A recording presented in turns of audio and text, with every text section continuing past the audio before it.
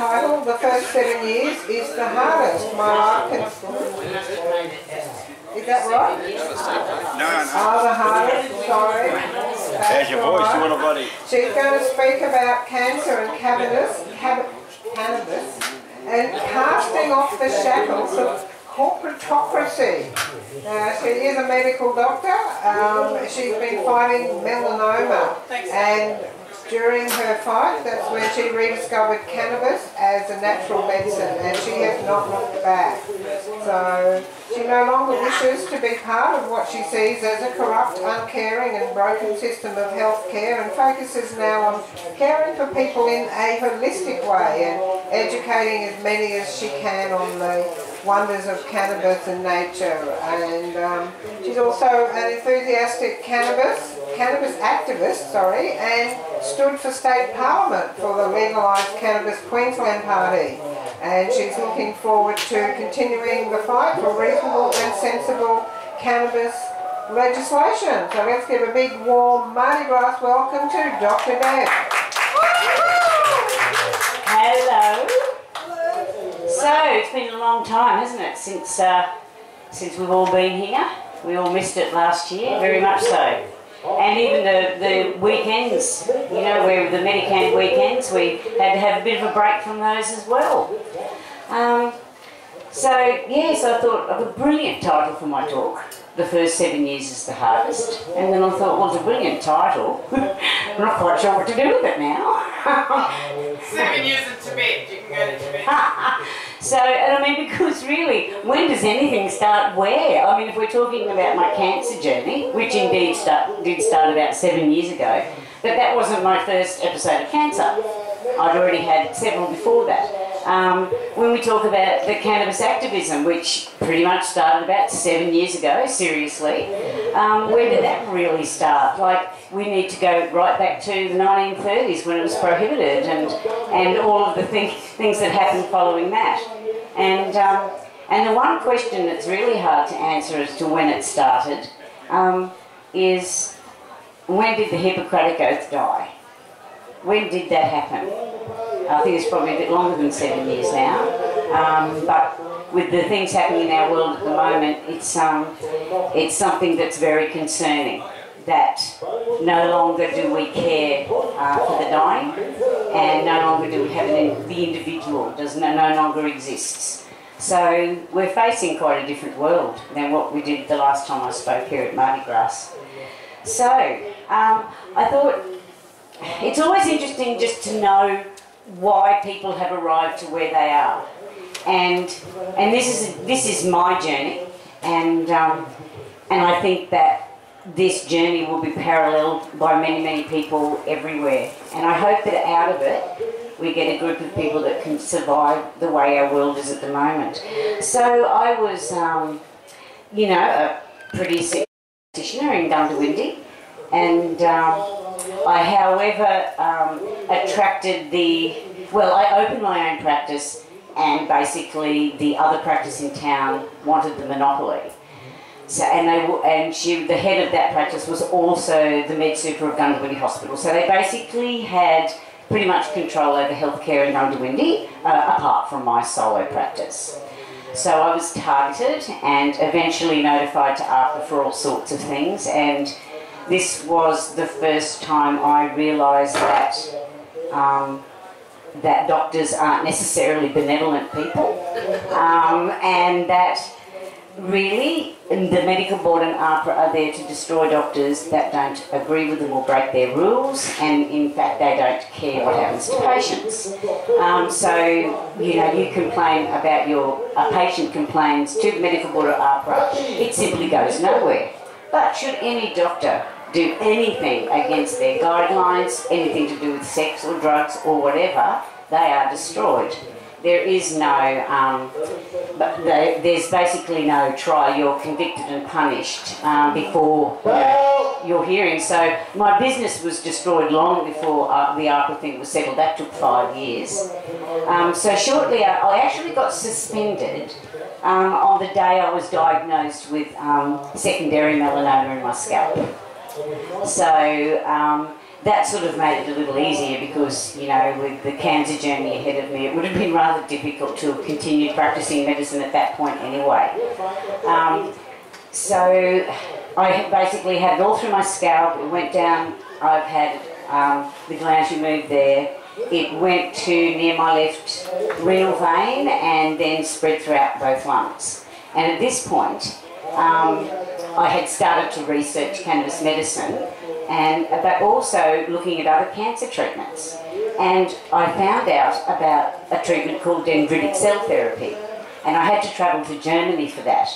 And it's still a scientifically based treatment. It's where they take the white cells and convert them into dendritic cells, which are the really good seek and destroy cells of our immune system. And then they attach a genetic marker for the cancer and inject it back into you. And unlike the immunomodulators that they use here in Australia and the effects of the vaccine that's coming out, dendritic cells, there's no long-lasting effect, which is why you have to have top-ups all the time. So you don't get permanent changes to your immune system like all these other drugs do. And basically that's what put me into remission. And while I was in Europe, every time I'd go to Amsterdam first, and this was in the early days, there wasn't really any oil available or anything like that. So I just used to go and saturate myself with cannabis in Amsterdam and catch the train and take it all back to Germany, because this clinic was a little medieval town right in the centre of Germany called Duderstadt. And so I'd catch the train. It was about a 6-hour trip, and sort of bring it all with me. So basically they were the two things that I credit for going into remission. Unfortunately, the Keytruda and the Yervoy, which are the immunomodulators they gave me here in Australia, has left me with long-term sequelae. And I would not recommend them to anybody. But we weren't allowed to have dendritic cell therapy in Australia because there were no peer-reviewed studies, despite there being over 30 years of research from this doctor who started out at Göttingen University and then opened his own clinic to get his research away from big pharma and university academia. So of course it's not accepted in Australia. And because the cells are frozen, we're outside the 24-hour limit, and so they can't come to me, I have to go to Germany. So this was the situation that I was at the same time as all the medical board stuff going on. And while I was researching cannabis medicine, there on the fringes of society was another group, the anti-vaxxers. And as we know, that's a very taboo subject. Though, if you'll notice, people are starting to talk about vaccines a little more now. And this was where the third part of what I said in the title, casting off the shackles of corporatocracy. And this was when I first started to realise that medicine in Australia just no longer existed the way we thought. So basically I found out that the vaccine companies were given immunity from any sort of legal action in the late 1980s. So if you wanted to sue for vaccine damage, you had to sue the American government. And to date, there's actually been $6 billion payout from the American government for vaccine damage that apparently doesn't exist. But that's not what I'm here for today. It's just an example of when I'm saying that the scales started to fall from my eyes in many, many ways. And also, it was like the oncologists really weren't concerned. They didn't expect you to live. So there was never any optimism or positivity. It was basically, oh, we'll just jog you along until you die. And when I got hospitalised the second time from the Keytruda, and they said, oh, you can't have that anymore, we're discharging you. And that was the last I ever heard. Didn't follow up to see whether I'd lived or died or anything like that. You know, I'd love to go back to them one day and go, no. But anyway, and in amongst all of this, we basically, it was actually my son who started with the political side of it, and we did a big rally in Brisbane. I think it was 2014, and it was to date still the biggest rally that we've had for cannabis legalisation, and it was for medical cannabis in Australia. So we have So then I started my cannabis activist activities, going to rallies and then getting to know the people, or re-know, I used to come to Nimbin many years ago, know the people in Nimbin and started to do the workshops. And then discovered that, you know, cannabis is just a whole new field of medicine. And it's just... but basically, it's a herbal medicine. So then I thought, well, I'd started to grow herbs when I sort of had the cancer because it got me out and, you know, got a bit of vitamin D and not too much sun, of course, being melanoma. So I really got interested in the plant world and went back to uni, and I've done 2 or 3 years of a bachelor's degree in Western herbal medicine. And that's when I just came across a thing called the Flexnor Report. Have any of you heard of the Flexnor Report? Well, it was commissioned in and published in 1912, and it was looking at medical education in the States because they thought it was quite poor quality. And so the report came back and said that yes, it was quite poor quality, and this is what needs to be improved. But this report was actually commissioned by the Carnegie Foundation. Whichever one had the chemical company at the time. And anyway, so basically the upshot of that is the only medical schools that got funding were those that followed the allopathic model, were those that only offered pharmaceutical treatment. So that in fact is what sent natural medicine into the wilderness. And that happened at the beginning of last century. And then, of course, the next thing that happened was the prohibition of hemp. Well, actually, the prohibition of other, like, you know, opium and things like that actually can be counted into that as well. But then basically came 1937 and the prohibition of hemp and therefore cannabis. And it's very clear now to see that stopping people from smoking the demon weed was never, ever the reason for making cannabis illegal. It was because it threatened the petrochemical industry that was just emerging. It threatened the paper and textile industry, especially the paper industry. DuPont had just patented nylon. Hearst had just patented the process for making paper out of wood pulp. So they did not want a resurgence of hemp as a crop. So when we look at the evil things that were done in the 20th century, I do think that DuPont and his cronies and Anslinger were the most evil of all, because they were the ones that put our planet on the track it's on now, which is petrochemical dependency. And so it's sort of like cannabis, to me, is like not just a catalyst, but it represents all the things that are wrong with our world today and all the things that we want to fix. And I suppose that's why I'm trying to bring it all in together. You know, it's not just about cannabis. It's about not being able to choose what medicines we put into our body anymore. It's not just about cannabis.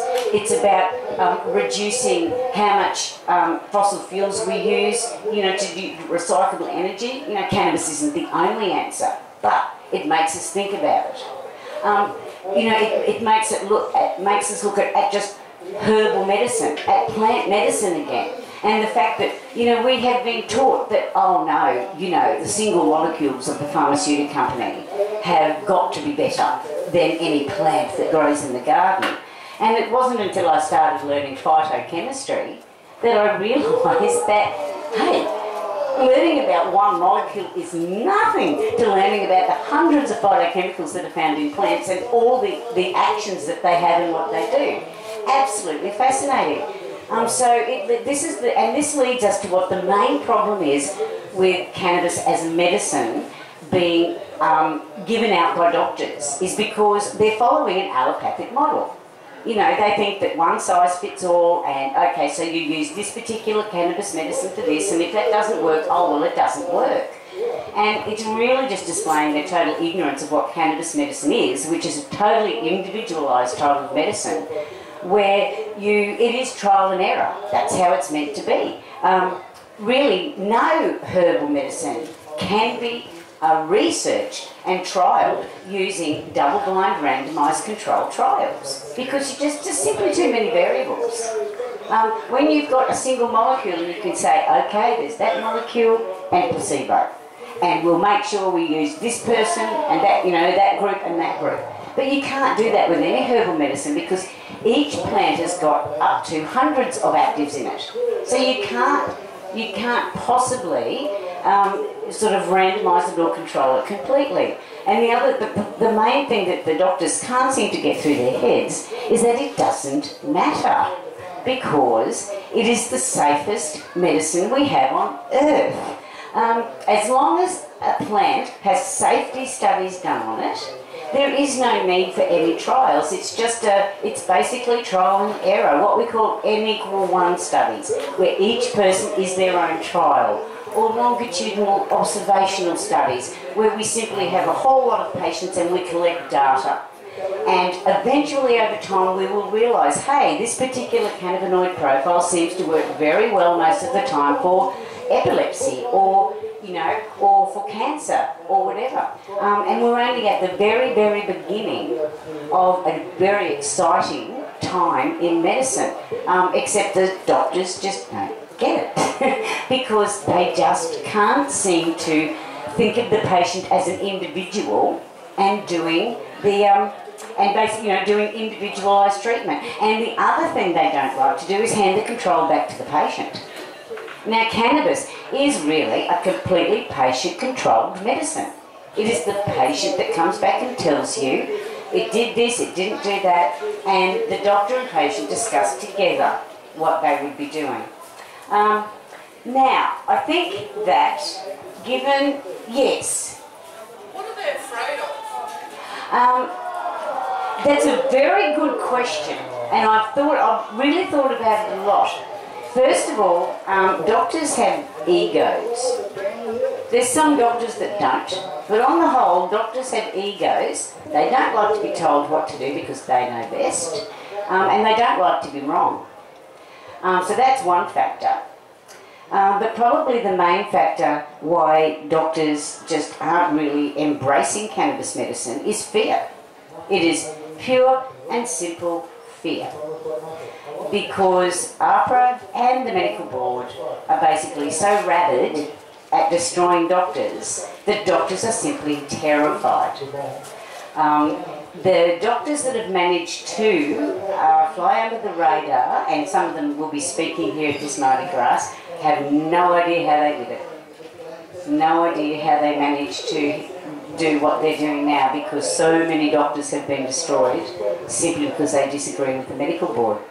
And are you winding up? No, you open the door about yeah. give everyone an example, then tell them exactly what happens here with the end after 5 years. After 5 years, see what will happen if you repeat medicine. Okay, yeah. Just repeat the question. Yes. Paul was just wanting me to expand a little bit on the AHPRA experience, where basically it was over a very small amount of morphine. It took 5 years of going backwards and forwards and one very kangaroo court hearing. And the upshot of it was that I had my registration cancelled for 1 week. So I'm not actually a deregistered doctor, I'm simply a non-registered doctor. And for me to go back and do medicine now, for a start, the refresher course would cost close to $30,000, and you must do that course because that's the one they want you to do. And because drugs were in the mix of my experience with AHPRA, I would be urine tested to within an inch of my life.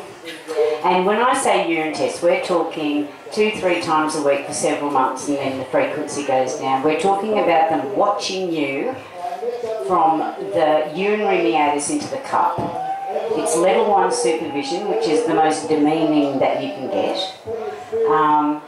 And you basically, yes, and it's very punitive, you're punished if you You know, and basically just the fact that I have a legal cannabis prescription would be enough for the conditions imposed upon me by ARPA to be so onerous I could never consider going back. But really, I don't want to. I don't want to be part of such a corrupt system anymore. I mean, we're now living under a medical dictatorship. You know, our state, Queensland, is being run by an unelected bureaucrat who is a narcissistic sociopath. So we don't have a lot of hope in Queensland. But there is nothing anyone can do. If anyone, the powers of the medical boards are written into the Constitution, and if you, no barrister will touch it. You cannot get a barrister that will take the medical board to the Supreme Court and fight their powers. Their powers are untrammelled. And I think people need to understand that. We really are living with a medical dictatorship. I tried to get my sister out of quarantine, took her over for cancer treatment. And I ended up having to stop because I was just getting too upset every day because I could not get anybody to even care. They really didn't care that with a brain cancer that she could die in a hotel room. They did not care. I need to really push that point. They don't care. So there's no point in saying, oh, but what about this person's story, that person's story, but that's really bad, you know. They don't care. Hope I've got that point through. So there is no such thing as the individual. Dying is no longer sacred. So we really, basically, I mean, and then my poor sister at the end, all she ever wanted to do was smoke either her cigarettes or her cannabis, and of course wasn't allowed to go outside in the private courtyard at the palliative care unit at Redcliffe Hospital to even have cigarettes, you know. So, however, my son chucked a manic fit at Redcliffe Hospital, and she was the first person at Redcliffe Hospital to be able to vape on the ward. So, yes? Was that vaping nicotine or cannabis? No, cannabis. First person in Redcliffe Hospital to vape on the ward, thanks to my son chucking a bipolar fit at them. Wasn't my method, but it worked. Very hard to go mad at someone when they've actually achieved something quite wonderful. But yeah, he wasn't very nice about it, but it worked, and we actually managed to do that. Now, I think, you know, is there anything that anybody here would like me to expand upon? You know, because I mean, basically that's my story up to this point, and I'm really happy to talk about anything to do with cannabis. I can discuss it from the seed to the patient. Any questions you've got, just ask away. Come on, Paul, you'd have to have a hard one for me, surely. I have 2 questions for you, but they're not about cannabis, so I'll hit you up later. Okay. So, any questions? I've been smoking cannabis since the early 70s, and now I can't smoke anymore, but I'm finding if I take the oil, it's prompted terrible migraines and often, and I can't take the cannabis oil. That's really interesting. So the question is that after smoking cannabis for so many years, and you know, and then just not being able to smoke it anymore and going on to the oil, she's developed really bad migraines with the oil. And that's really interesting because I have, you know, testing my own oil and slightly overdosed. It can trigger a migraine. So I'm suspecting that your oil might be really good and that the THC might be too high in it, and that's what's triggering the migraine. You know, even if I take a teeny weeny bit, I've found that I've got a migraine. And I've looked it up, and it says it can give some people migraines. Yes, it can. I mean, I would never use it as a migraine treatment, and I've had migraines since I was 8 years old. And but for other people, it works. So, I mean, I think the only option you've got is to go back to your weed and try and find a way. What about edibles? Does that do the same thing? You know, if I had a smoke now, a joint, it'd give me a migraine. Oh, so even the smoking I is. feel like I've taken the lid off a can of worms, and boy, I was at the hospital this morning with a migraine. Okay. I'll talk to you about that later a bit more because that's quite an interesting problem. So that actually leads me to a point that many people are not aware about with cannabis, is that we know about the endocannabinoid system now, that it's a regulatory system. It's actually quite an amazing system. It's like the fine tuner. And it just gently nudges everything back to being within normal range. And so, oh God, now I've forgotten what I was saying. It was about, oh yes, that's right. Okay, so being a regulatory system, it can either activate or inhibit. So that's fine, and the way it does it is by this a really amazing thing called retrograde transmission, where it actually, the signal's going along the nerve and it actually travels back and adjusts things on the other side, which is not very often used in the human body, so it's a pretty special way that it works. Now, so when we're using exogenous cannabinoids, which is, you know, cannabis plant, we, you know, up until fairly recently, we just had what grew in the ground. But with the hybridisation that happened during the 70s, we now have hundreds of strains. But what the other thing that happened in the 90s was when they started growing indoor cannabis. It started out in the Netherlands, and they actually used the knowledge from flower growing and transferred that over to cannabis, because it's still a flower. But of course it was very heavy with chemicals. So the skunk that came out in the 90s was in fact riddled with chemicals, and when the black market organised crime people got onto it, they realised that by just breeding this really high THC stuff, that people were almost like getting addicted to it, and you know, which of course, you know, so we know why now. And so that's how come skunk and hydro got such a bad name.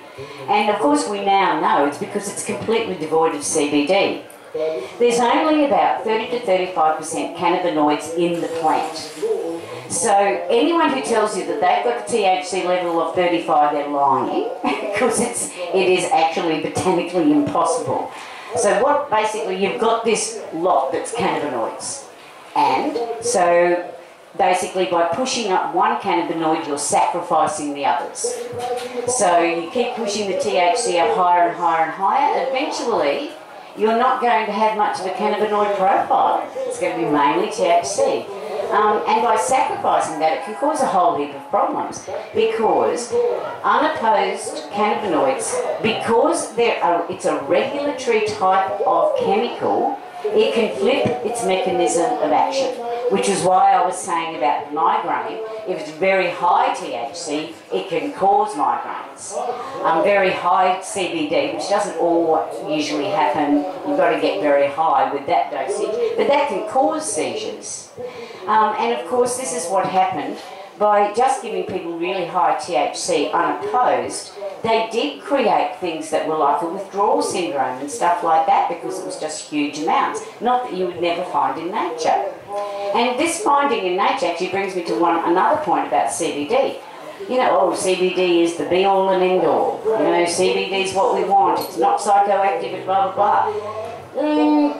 The cannabis got its reputation, you know, for being a medicine back in the millennia, with a CBD content in the plant that would not have exceeded 2%. So any of the healing properties of cannabis and all of the things that have been done down through the millennia have been done with no more than 2% CBD.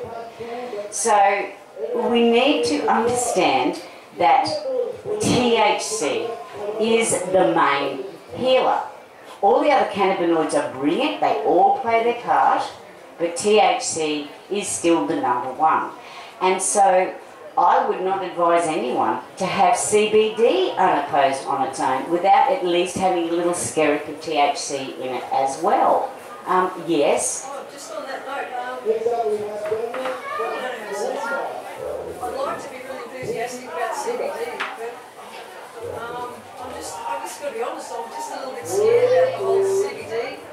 Okay, so we've got someone who'd like to be honest, who'd like to take CBD and be really enthusiastic about it, but just find it's a bit scary for some reason. I'm scared about what you're saying about the levels. I'm a little bit Yes. scared that if it's higher, then maybe your liver or your body isn't going to get... And this is where the legislation is really annoying, because so many people are choosing their medicine in case they have to drive. And that's crazy. Absolutely crazy.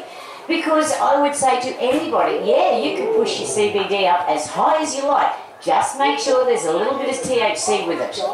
It's not necessarily enough to even be psychoactive, but it must not be unopposed. And this is the trouble I'm finding with the legal prescriptions, is that the flower that we're getting is devoid of CBD.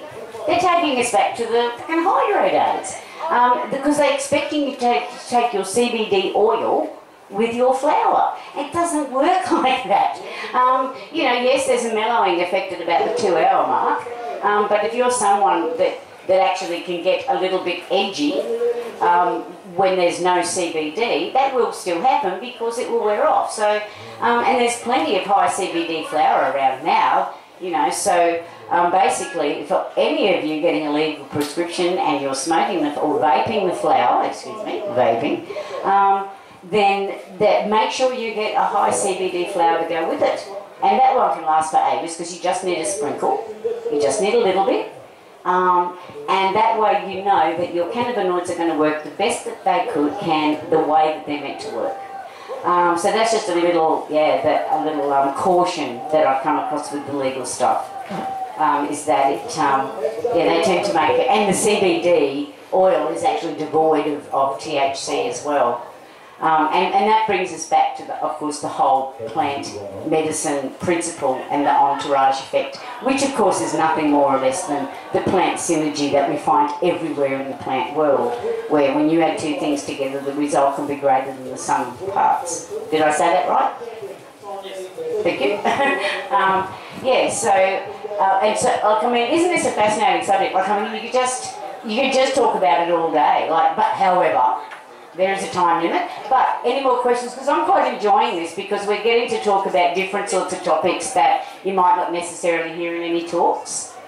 Not that I take anything now because I'm too frightened, but hydro is not good for the medicine? No, you would never ever consider using black mark cannabis to make medicine out of. Oh, absolutely. But you must grow indoor, organic, greenhouse, outdoor. Like, basically, it has to be organic. And look, I must admit, in the last 7 years, there you go, there's the first 7 years of the harvest, because in the last 7 years, we've now, oh God, I forgot what I'm saying again. I know, and I'm not even that stoned. It's terrible. I'm not stoned, I honestly think it's, just to explain a little why I'm a little scattered, is that I have had a pretty rough couple of weeks. My sister passed away a couple of weeks ago, and, I was talking about the vaping in the hospital, so I find that my attention tends to wander still a bit, I think, because that was a pretty heavy experience. So... Just another quick note on CBD. Does it affect, if I have, say, 5% CBD and 20% THC, you want to have a higher THC for whatever reason. Does the CBD, they say it takes away the psychoactive. Oh, okay. Does that affect? So asking about CBD and psychoactivity. Okay. Does it affect the... So I think we need to look at this in a slightly different way, because everybody says CBD is not psychoactive, THC is the one that's psychoactive. Okay, in a way that's correct. And if anyone is cannabis naive and they just start with CBD only, they will not notice a psychoactive effect. They may feel a little more mellow, but they won't actually notice it as psychoactive. However, get an old stoner who has been smoking all sorts of quality of weed down through many years, give them CBD and they hate it. They hate it because it changes the stone.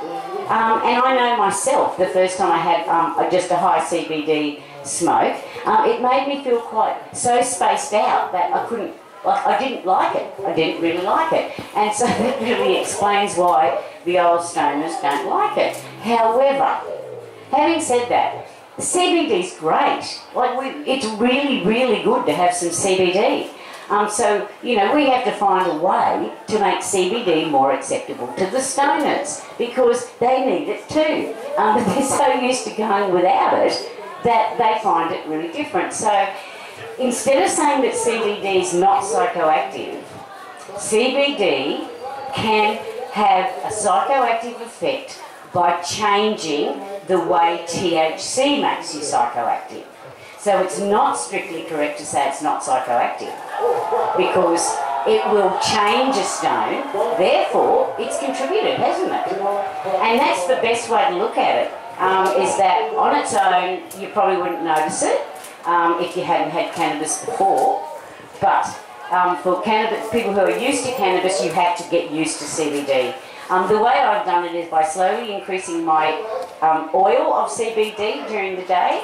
And now I'm actually finding I can tolerate higher amounts of CBD without it, you know, affecting the way I feel. To this, you know, like the spacey thing and everything like that. So a combination of oils and smoking or vaping is still probably the best way to go, actually. You know, because there's things that you need a quick effect for, and of course vaping will do that. But oil is the thing that heals, that really heals. One thing, another little tip to remember is that if your problem is in your gut, then you can vape all you like. It's not going to do you a great deal of good. Really, you need to have oils or edibles if you want to treat your gut. You know, maybe in the years to come we'll find out why. You know, maybe it's because of the receptors that are in the gut and that we get an extra effect by them attaching to those receptors, which doesn't happen if it's smoked or vaped. It may be something like that. We know that vaping CBD is wonderful for people with chronic obstructive airways disease because of the local anti-inflammatory effect. So, you know, we should consider whether you want it to act locally or systemically throughout your whole body. Any questions on that? That sort of idea about talking about which is the best delivery for which illness or whatever? Yes? Am I correct in saying that you advise a bit of this and a bit of that? You're covering all the bases? Absolutely. The one thing that's not happening with legal cannabis at the moment are blending medicines. They're all single strain. And truly, and I mean, sort of I've been doing this for 7 years, 6 years, probably took a year to get going. And I had to get over, I mean, I was dying, I had to get over the dying bit first before I could actually, you know, sort of do anything more active. And look, I found the best results were blending for what you want. You know, I see the patient, okay, arthritis, nothing much else wrong with them. They will generally do quite well with a 4:1 THC CBD. And in the times to come, when we will have a cannabinoid profile with every single product or strain, and then by that time we might have found out that a couple of the minor cannabinoids are particularly good. You know, so we look for a strain that has the cannabinoid profile that we would like, that we know has worked for this person in the past. And so as you can see, like it will become really complicated, but in some ways it's easy as well because it's such a forgiving medicine. 3/4 of the people will do really well just about on any cannabis for anything, and it will improve things. But the other quarter, with serious medical conditions and on lots of other medications, they really need guidance, I think, from a cannabis clinician. Other than that, grow your own, make your own medicine, do what you like with it. But if you're a complicated medical person, then I think you need guidance. Does that answer your question? Okay, which I forgot to repeat. Are we just about, are you winding up? No, I just wanted to ask a question. Oh! I'm so used to being wound up, you see. You've got another 3/4 of an hour. Oh God, have I? You've got 90-minute session. Oh God, we can have an intermission for this one. So what's your My question? question is, I'm interested in the treatment of melanoma, because I've actually had 2 melanomas, but I've had them cut out. So I'm wondering if, would you, when you treated, you said you had like secondary, so Yep. you were kind of advanced. Yes. Okay, so this is a question about cannabis and melanoma. Can you just kind of like rub the cream on it? Look,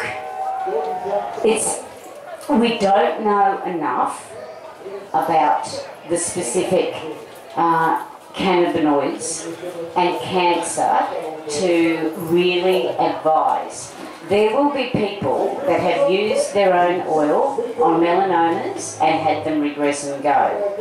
But I am still a doctor, and my thought for that is that melanoma is notorious for seeding. I mean, one cell only has to escape and you will have new disease. And if something is not, like if you don't know how deep that melanoma goes, so you got level 1 to level 4, then you don't know whether those cells have already escaped at the time that you're treating the melanoma with the oil. So that may go and you might think you have successfully treated it. Then a couple of years later you could just explode in secondaries. So it makes it very difficult for me to say trust just cannabis for melanoma. For that reason, because it's a shit of a cancer. It really is. I really am a miracle. I shouldn't be here. So that would be my advice, it is totally up to you as to what treatments you use for cancer, despite what the medical profession tries to tell us. But I do think that you need to think about it very carefully and inform yourself very carefully. Would I do the same thing again? Would I go back and have the Keytruda and Yervoy knowing what I know now? I don't know, because we never know what we're going to be like when we're dying and what we'll do to stay alive. You know, you might get to that point. You might have a melanoma where they say, oh, you know, it looks like it's a level 3, level 4, and you might pike it and say, well, that's it, what drugs have you got for me? And off you go. Hey, that's totally fine. You know, because every person has to make their own decision. I'd never judge someone for going down the conventional path. Well, my sister did, and she's passed away. You know, but you know, each person has to decide for themselves what they want to do with cancer.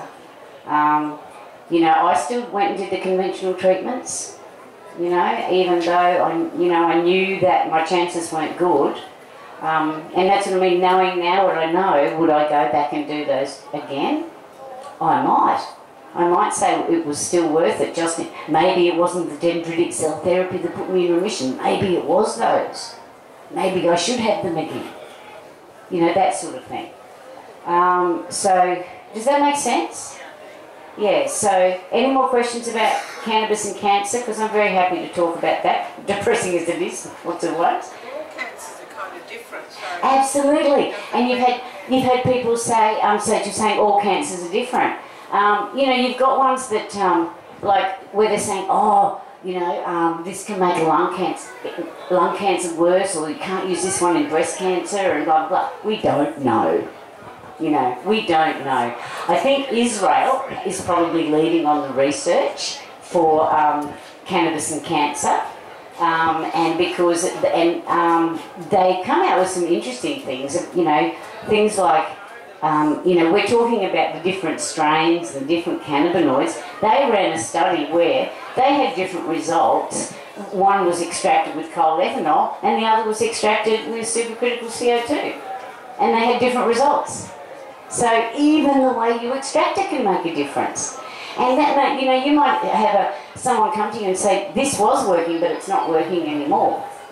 And you go back through and find out that, oh, they've changed the method of extraction. And it's as simple as that. So, you know, like, it's not a simple medicine. It's a very complicated medicine. But with cannabis and cancer, like, it would be lovely if we could use it as a treatment. But it does require it's one time when we do push nature, is to treat cancer. And the doses required are very high, and you cannot function. I say to people, it's another chemo. It just happens to be a natural chemo that will never kill you.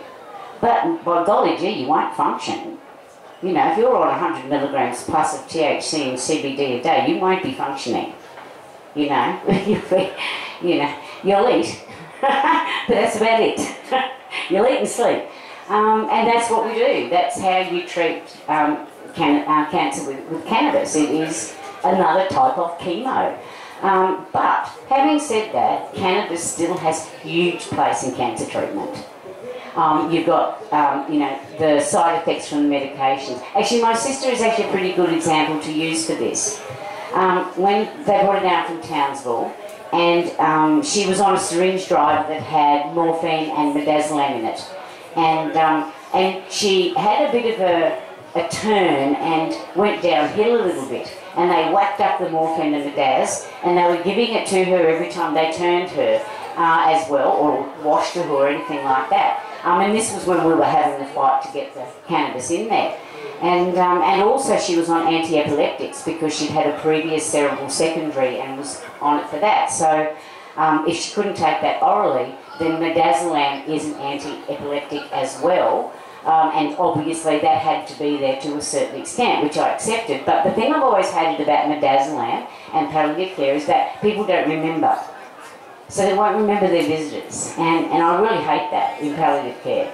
So once we got the cannabis thing underway, the doctors were actually really good and agreed to, they took the midaz out of the pain, the one they would give her intermittently, and dropped it down and took it out of the syringe driver ultimately when she could swallow again. And she woke up.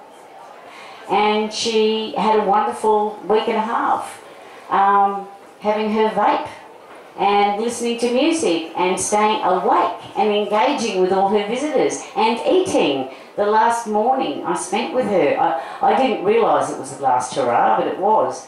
And my sister, she was a bit weird, and she had, as I said, she was just happy if she could smoke her cigarettes and her joints, and she was happy, but she also loved playing the pokies.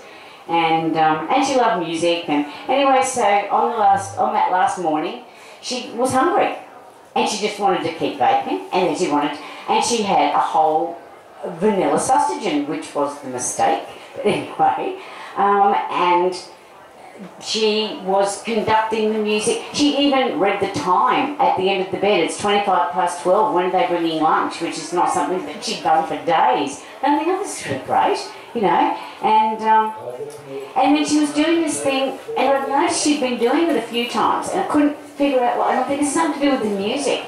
And then she said, just out of notice, she said something about 5 lines. I thought, oh my God, she's playing the pokies.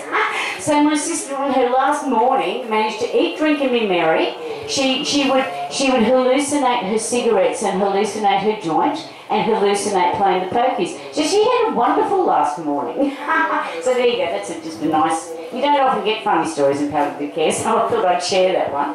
And unfortunately, they gave her morphine straight after that, and on top of the sustagen, she vomited, aspirated, and she died 2 days later. But she did get to have that one life, and that often happens. If it hadn't been that, it would have been something else, as anyone do with palliative care knows. So, any other questions? Yes? Just curious about when you had the cancer and overcame it, what did you do in your diet until you woke up? I've been asked, what did I do specially when I had cancer to do with diet and stuff like that? Well, not a great deal initially, because basically I sort of didn't know what to do. It sort of throws you a bit when you find out you're dying, especially when it comes as you know, it was pretty quick really. I mean, melanoma is a bit bad for that. But the things that I did start to do was research cannabis medicine and learn to grow herbs. I went out into the garden, and I truly believe that's one of the things that healed me, was the fact that I went out into the garden. And so I was dealing with living things for a lot of the day. I was out with nature. I was getting all that lovely energy from the plants. And as I grew my herbs and other greens and stuff like that, my diet started to improve. And I found myself not wanting the shit food that I used to like before. And this was something I never thought could ever happen. I was a shit food eater from way back. And I just thought, you know, I really honestly thought I would never be able to change my eating habits. And it's just done it on its own through growing my own herbs. I'm not very good at vegetables. We tend to grow miniature vegetables, but I'm really good at herbs. And yeah, and also we have to grow in pots a lot, not in the ground. I think that really impacts. So that's my one piece of advice for anybody fighting cancer: get out into the garden. Yeah, it's a soil microbiome. Yep.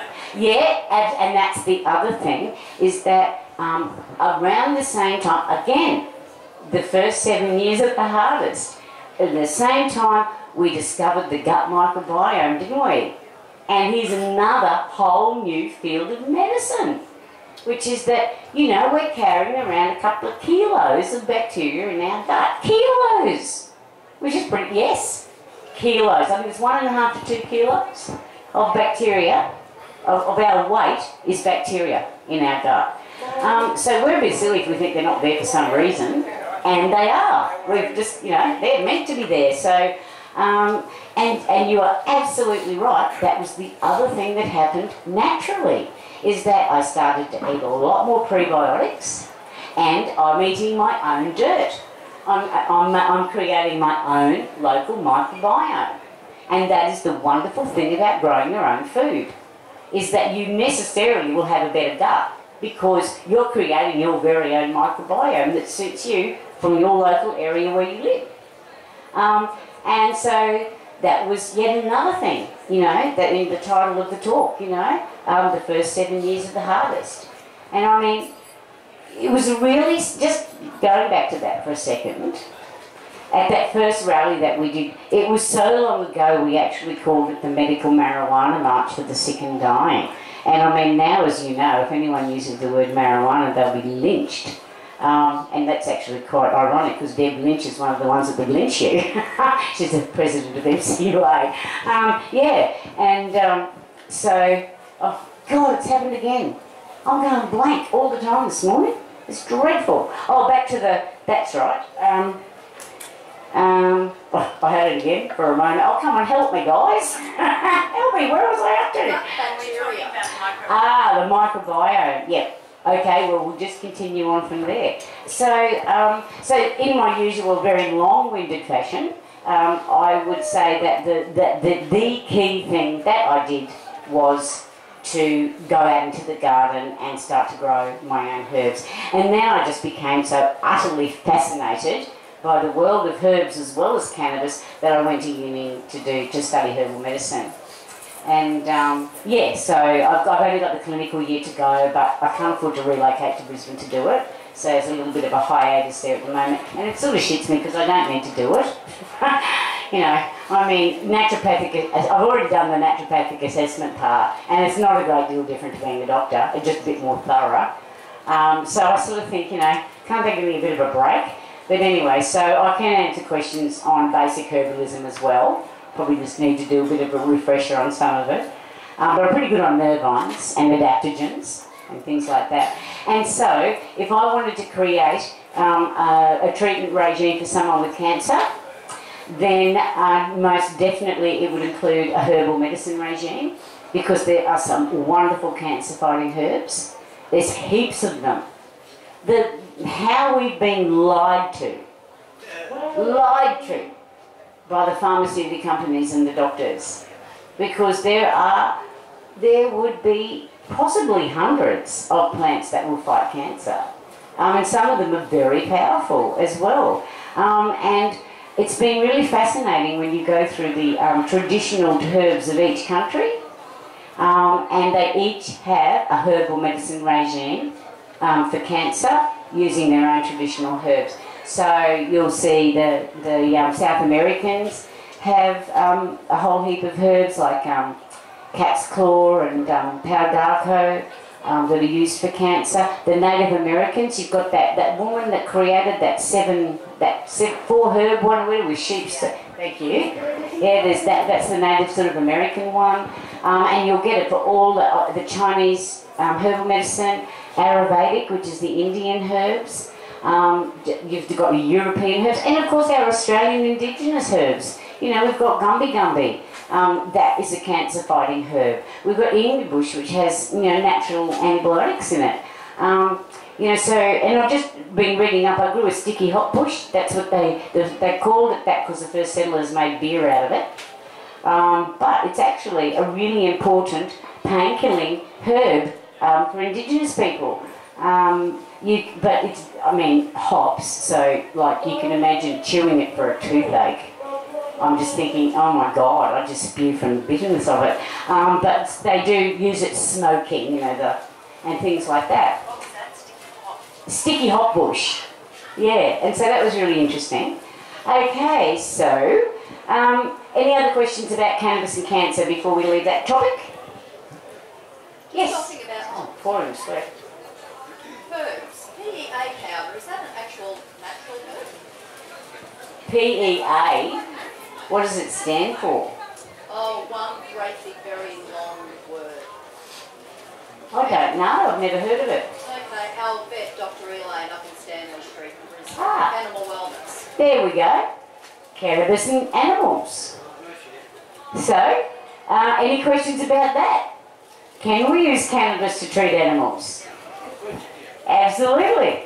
As a matter of fact, part of the reason I'm going to have to leave Mardigrass early this year is because my 16-year-old dog is finally deciding that she's going to die, I think, after 2 years of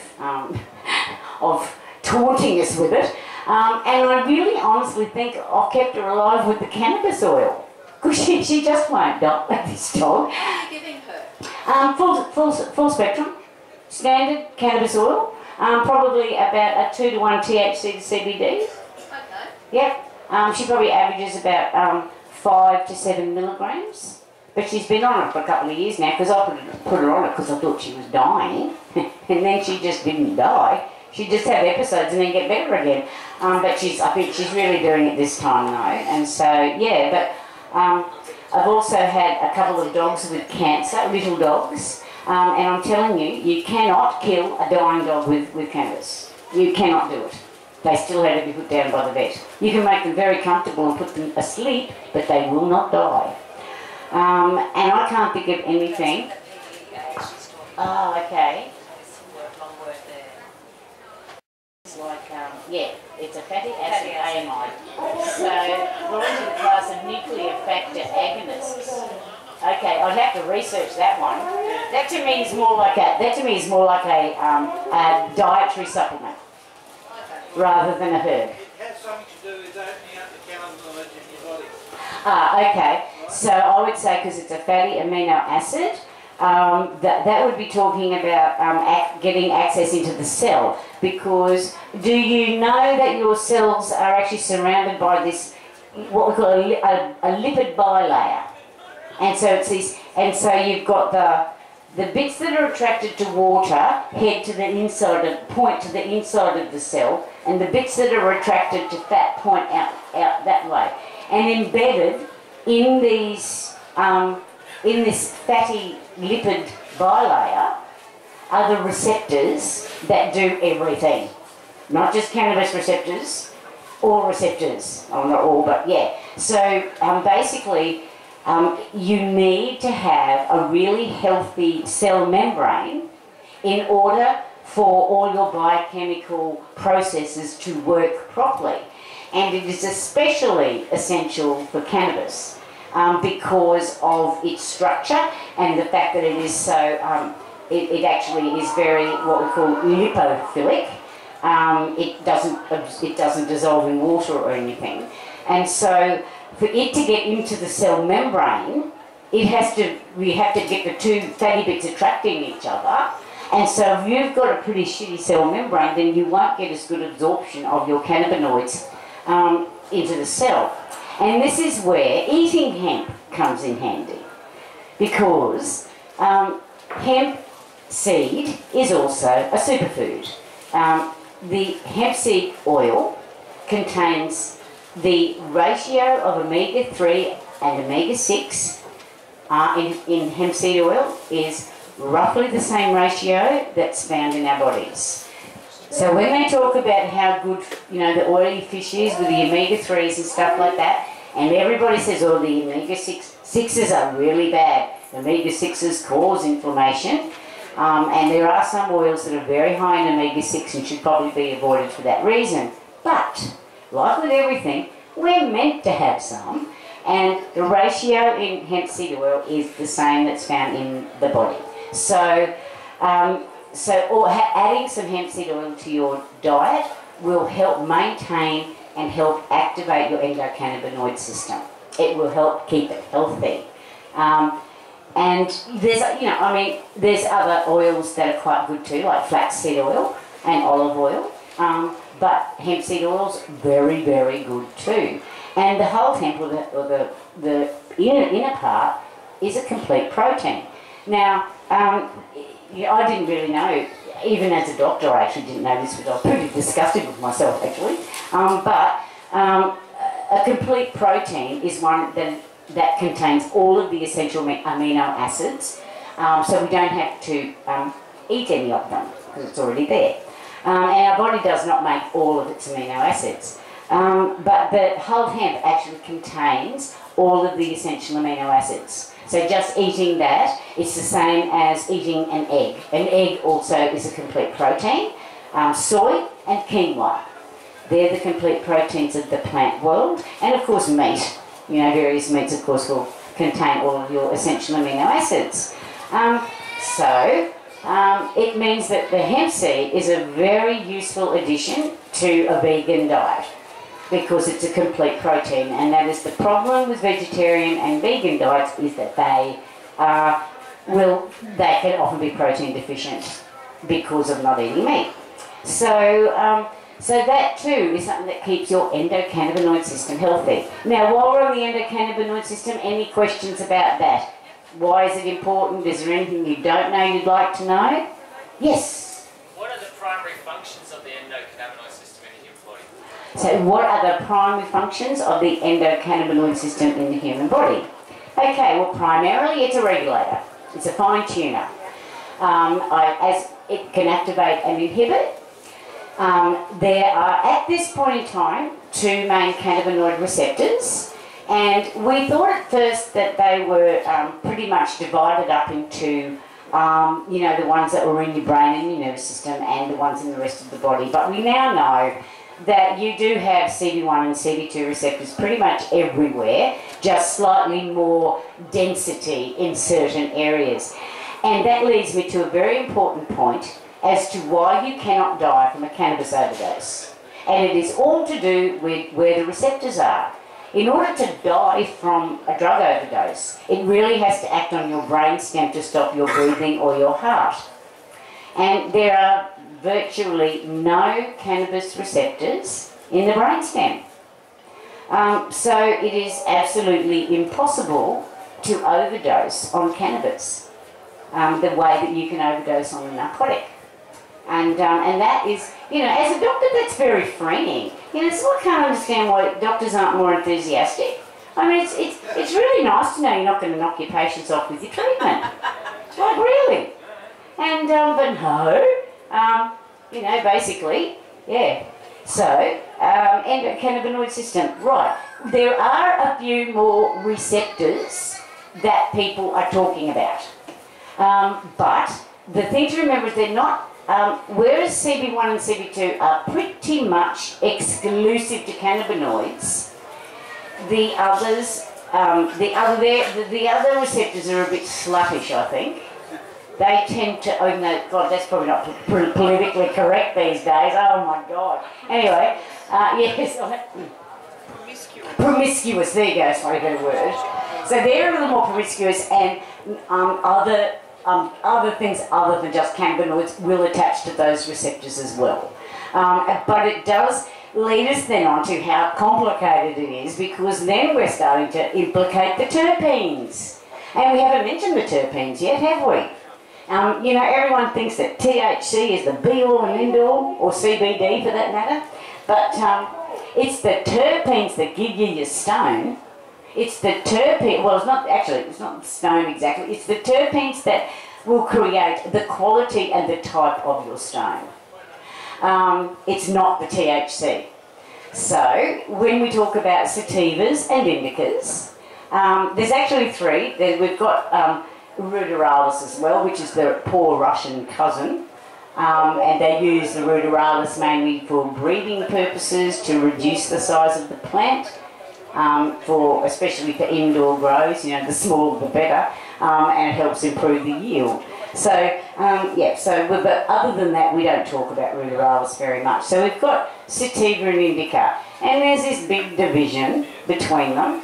But and it's a useful way to think about it. It's, you know, it's not set in stone. This is not how it is.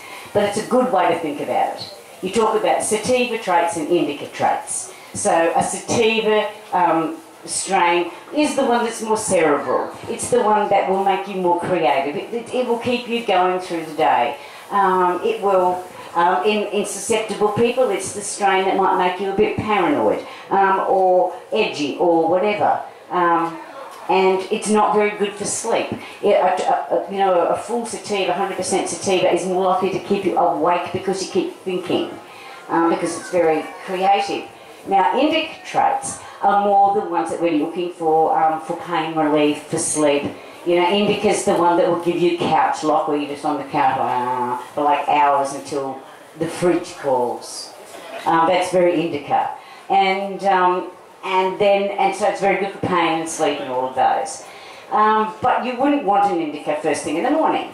You know, if you wanted to get up and do things, you have a huge, you know, big lung full of indica, then look, let's face it, you won't be doing anything else for a couple more hours, which can be fine, but not necessarily what you want. So that's when we start to look at, and not even the medicinal side, just in the way it makes you function and feel, you have to look at the strains. So it's basically, you're looking at sativa and indica, but with all the hybridisation that's going on, you can get any combination of anything now. So what we will tend to talk about, for example, it might have, say it's 20% sativa, 80% indica. So the best way is that's an indica dominant strain, as opposed to a sativa dominant strain. And if it's 50% of each, we call them 50-50 hybrids. So if you've got Amnesia Haze being one of the better known ones of the 50-50 hybrids, very, very good old strain for general medicine, Amnesia Haze. And it's a 50-50 hybrid. And that can be really useful because at lower doses it's fine during the day, and at higher doses it will help you sleep because it's 50-50. And if money is an issue sometimes, you know, it might be more ideal to have two different strains for each situation, but sometimes you have to sort of compromise a little bit, and the 50-50 hybrid will help with that sort of compromise. Until you overdo it during the day one day and you think, well, this is more indica than I thought. And what else is there to talk about strains? Okay, so that's sort of got nothing to do with the percentages in the plant. This is just talking about the traits of the strain. So if you're wanting to create a medicine that will help someone with anxiety, then you're not going to go looking for 100% sativa, because you're liable to send them off into anxiety hell by doing that. So you would have a look at the high indica strains. Now, anxiety is something that happens during the day, so you might not want to give them 100% indica because, you know, it's all very well not being anxious, but you'd like to be able to function as well. So you would probably look for a 30-70, 40-60 indica sativa, whereas it's not too much that will trigger off any further anxiety. And it's just enough, and also you would put in quite a significant amount of CBD into that, but we're just talking about strains at the moment, just talking about the plant itself. Once it's extracted, it's a whole new ballgame, and we can go there if you want to. But at the moment we're just talking about, the different strains and why you choose what you choose. And then it gets extracted into a medicine. And this is where you'd really like to know more about the minor cannabinoids in the plant, because good God, there's over 140 of them, and we are starting to figure out, you know, which ones do what. And then, you know, and then, what's the point I'm trying to make is that It goes back a little bit to what I was saying before about that it's a really individual thing. Like, you can do guidelines, but you know, that person might come back to you and say, no, that drove me up the wall. And then you think, oh God, she's going to need like heavy indica for this anxiety.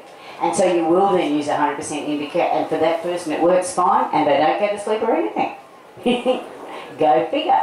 But what the doctors are doing is saying, oh well, it doesn't work. You know, and so we're up to this mentality where, you know, you're trying to get it through to them that you don't know that it doesn't work yet because you've only tried one and only one strain, you know, and things like that. So getting into the extracted oils is then getting into the very complicated cannabis medicine. People who grow their own, you know, generally they will, you know, if they extract their own medicines, they can muck around with it, they can do what they like. A bit what I was saying before is that 3/4 of the people can do what they like. It's the other quarter that need real guidance, and where real medicine and a good doctor who knows cannabis medicine would be really useful at that time. Because, it starts to get really complicated. Like, I mean, as I sort of say, arthritis. Most people with arthritis do really well with the 4:1 THC CBD. But then you'll get someone that comes back and says, look, I can't even function on that, you know, blah, blah, blah. So you might make it half and half and see how they go. And then they come back and say, that's much better.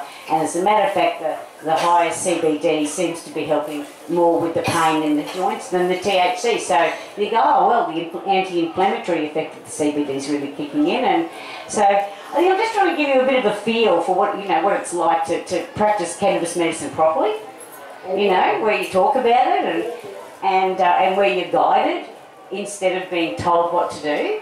You know, like, I mean, I still can't understand why medicine is still so patriarchal when more than half of us are women. What the fuck? And yet it is. It's still very patriarchal where, you know, you do as you're told. You do what your doctor tells you, you know. And I wasn't really a doctor like that. Though I did have a few men patients that had to be persuaded to come in because Dr. Deb was going to give them a serve. Like the guy who went to Thailand just before he had his liver function test done and wondered why they were through the roof. You sort of think, mate, you're going to go to the doctor. Don't get your blood test as soon as you come back from Thailand. But yeah, exactly. Things like that. Yeah, so I wasn't a really heavy sort of doctor. But yeah, and I mean, and as a patient, oh my God, it makes no difference that I'm a doctor, I can tell you. You get just as bad treatment. As a matter of fact, sometimes you get worse treatment, especially from nurses, because they think, oh, fuck, it's a doctor. You know, they're going to want everything. And a lot of egos. And it doesn't really make much difference. Okay, so we've got 10 minutes to go. Again, I'll ask for particular topics. CBD isolate and liver function. Okay, well, there's an interesting thing about CBD. You know how I was saying before about, you know, the whole be-all and end-all of CBD and that, you know, really in the plant, it doesn't exceed 2%. That's in nature. But because of the psychoactive thing and everybody going rah-rah, then we want CBD only now. So, of course, what's happened is that they've isolated it. So it's an unopposed cannabinoid. And unfortunately, in their wisdom, the TGA, our Australian distributors for Big Pharma, which is all they are, has decided that that's all we're going to get in pharmacies. So yay, everyone goes, we get CBD in pharmacies, we can get higher dosages, yay! They're isolates. So unless you're smoking a bit of weed with it, you're getting an unopposed cannabinoid, and that's never good. And you'll find that those of us that have been in this from the beginning, we are pretty anti-isolates and very anti-synthetics.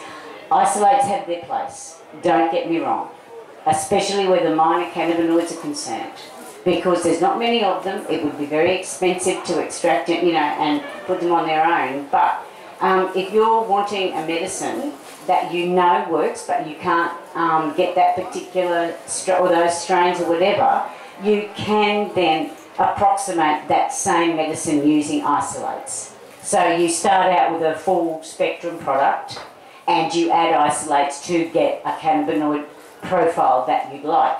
But to me, that's still in the future. You know, this is the ideal.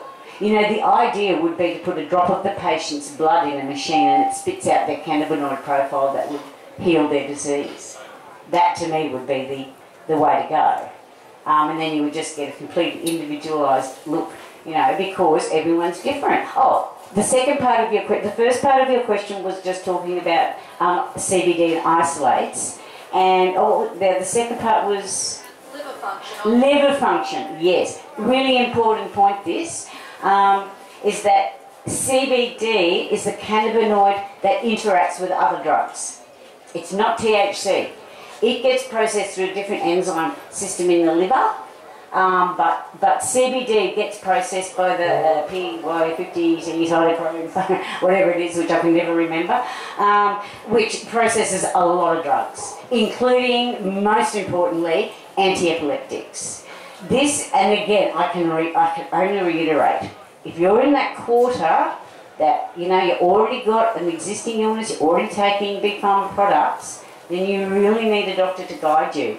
And so we know Valpro 8 Interax, which is a pretty common anti-epileptic, and we suspect a few others. I think there's probably more research. I haven't researched it recently. I suspect that they will have identified more drugs that will interact with CBD. And it's really interesting because there's one person I know that really, really needs CBD, but they can't have it because as soon as they try and up the CBD, it interacts with one of the big pharma ones and it starts to have more seizures. So it's really frustrating because it's the sort of situation that if cannabis medicine was accepted mainstream and blah, blah, blah, then you would admit him to hospital and withdraw him off the big pharma products and start to increase his THC and CBD till he can be managed on the least amount of big pharma products possible. But of course we can't do that. You know, this is not something that you would do outside of hospital when someone seizes just because they get a bit too much CBD. You know, like these are not, you know, this is not something that you could do at home. But we don't have that ability yet because of the non-acceptance of doctors of what cannabis medicine actually is. Yes? What can we do to then take some THC and CBD and find the right combination for ourselves? Like, what can we do? What can we do? Okay, so what can we do to find our own combination of cannabinoids for ourselves? Well, it is trial and error. You probably already know what sort of strains suit you just through smoking or vaping if you're a cannabis user. You may notice that certain strains work better for pain. You may notice that certain strains work better to increase your appetite or help you sleep. So that's what you go along, when you go along and see your cannabis clinician, they're the things you talk about first up. And there are some general medicines that they will try that, as we say, will work for 3/4 of the population, so they start from there. If you wanted to do it yourself, it actually would be, it's more difficult because you just can't access the variety that you'd need to really figure it out. So the important things though are knowing what strain that you've got and then your percentages of THC and CBD in whatever medicine you get. We do some of the legal things. All of the legal products, you can access the cannabinoid profile if you want it, but they don't just give it to you. But I've noticed that, you know, they will all offer you a cannabinoid profile to look at, and that's what you really need to use. And you might notice that if you have one with this amount of this, you know, this amount of a minor cannabinoid, that it affects you differently, so you cross that one off your list. You know, it's that sort of thing.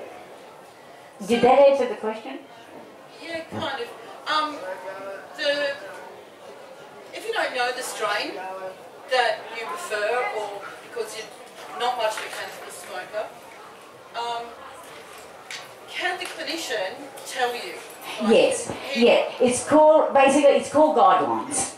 you know, and as you know, like you can actually get deregistered for not following AHPRA's guidelines now. But these are different guidelines. These are good guidelines because what it is that when you first come to the doctor with your problem that you would like to treat with cannabis medicine, you really, you don't know. So you're not the one with the knowledge at that point. The doctor has the knowledge. So the doctor hopefully does a good diagnosis and, you know, history, examination, everything, and they'll say this is what we recommend to start with. So then it's up to you to monitor how you go, you know, and also to give feedback to the doctor. You know, like it's no point in going back in and saying, oh yeah, it worked okay. Yeah, well, okay is not brilliant. So then you sort of have to say, well, okay, how did it not work okay? You know, and then you take it from there. And they might say, first of all, let's just increase the dose, decrease the dose, blah, blah, blah. Let's try a completely different oil. Let's try a completely different ratio. It can go anywhere, you know, and that's the wonderful thing about it, you know. And then what happens is that over time, you will know. It will be a learning process for both you and the doctor, and then you will know, and you'll be able to go and say, look, I really know that if I have more than 20% sativa in it, it's going to drive me up the wall, for example. You see what I mean? Does that answer the question better? Okay. And you had one? We touched on before about anxiety and indica and maybe mixing indica with CBD, depending on case to case. How would you go about getting onto that? Okay. Talking about treating anxiety and, you know, getting your levels of indica and CBD correct. Look, it's a very easy thing to get treated using legal cannabis. You know, anxiety is fine. All the states are different. In Queensland, we actually should be very proud of ourselves because we've actually got, of a very bad lot of legislation, we've probably got the best in Queensland, would you believe? How we ever did that. I think the flower thing got through. I don't think they noticed until it was too late. But we're quite lucky in Queensland because every GP can prescribe it if they want to. Most choose not to. You will not avoid getting totally ripped off at a cannabis access clinic unless you are lucky enough to find a wonderful GP who's willing to do the hours of work to get your approvals through. They're very thin on the ground. So you have no option but to be ripped off by a cannabis access clinic and be ripped off totally buying your weed and your medicine. You know, but basically you'll be lucky to get out of it in less than $1,000 a month. So I'm on 3 different medications, 2 big pharma, 1 cannabis. The other 2 cost me less than $50 a month. The cannabis cost me over $1,000, which I can't do most of the time. So we're back to the green market. Now, that's another thing. I've been trying to make this point for years. Please don't talk about this place as being the black market. We're the green market. You know, we don't use chemicals. You know, anybody, they will all be growing organically now. Whether it's indoor, greenhouse, outdoor, doesn't matter, as long as it's organic. Yes, I must admit.